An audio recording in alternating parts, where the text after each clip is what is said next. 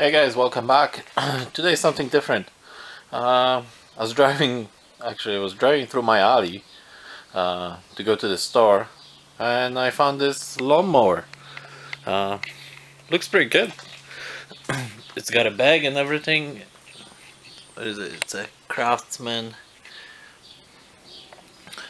And yeah, it came with the bag. You can see it laying on the floor there.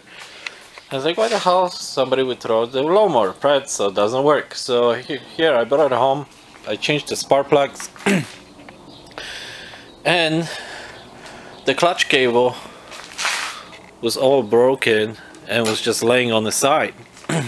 So I was like, well, that can't be too hard to fix it. Didn't feel like going out again to the store to get a clamp to make this cable tight. So what I did, I used a bolt and a nut. I pulled the cable. I still have to trim all those pieces here hanging out, but I pulled it long enough, tightened it, the bolt, so it doesn't move and it's nice and hard. Then I drilled a new hole, a little shorter, so this thing can go. And I got it to work. And let's try it out. So the clutch is engaged.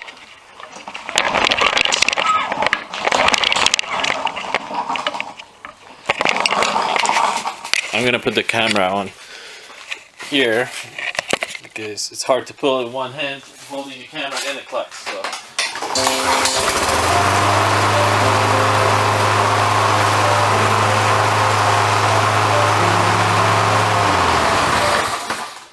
yeah, I got a good working lawnmower.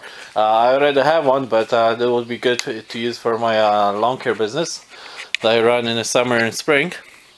So yeah, for all you that have a clutch cable that is broken, instead of paying 20 bucks for a new one, you can, like I said, this needs to be all trimmed up, but just use the bolt with the nut on it, try to tie it around the back here, and then tighten the bolt.